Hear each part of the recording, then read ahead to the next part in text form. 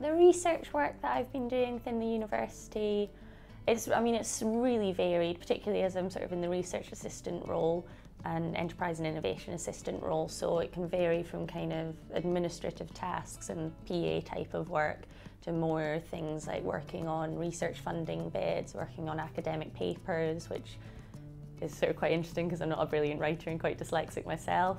So really varied, and also quite a lot of event work.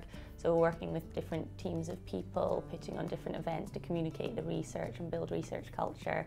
So yeah, it's a really varied role, which is partly what I enjoy about it.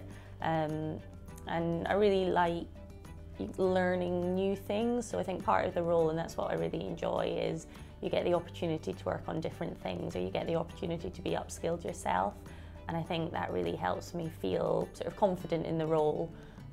Or if there's something I'm not so confident in, I've got the opportunity to learn more so I can become more confident. So it's quite a satisfying role.